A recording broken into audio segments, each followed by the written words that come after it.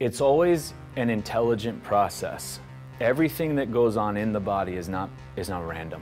There's an intelligence behind it. I wanna know when I free myself. I wanna know like no one else. It's a one-way road from what I see.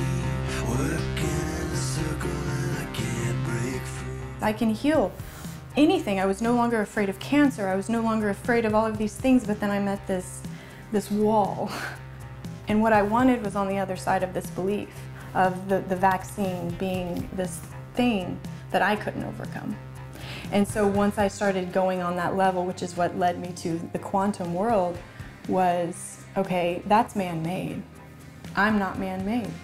I would get on my hands and knees and I would beg God not to forget about me. I was just like, please don't forget about me.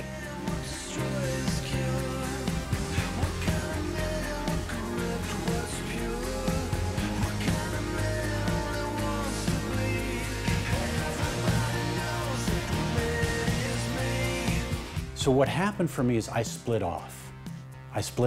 And now there was a new Jeff. Authentic self Jeff, gone. No contact with this guy at all because it was way too painful. So now I have fantasy life Jeff. And this is where I lived my entire life. What's so great is it's right there. It's right there. People will tell me, okay, well, the 7-year-old's not going to come over to them. They're pissed. You weren't there for me. No one was there for me.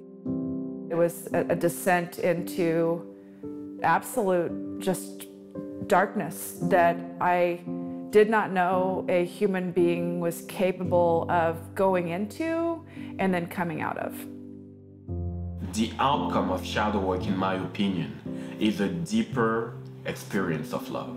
It's as if you have this container where light was only able to reach halfway through the container because of everything that was inside, because of this kind of like dark layer that would keep light from going all the way down.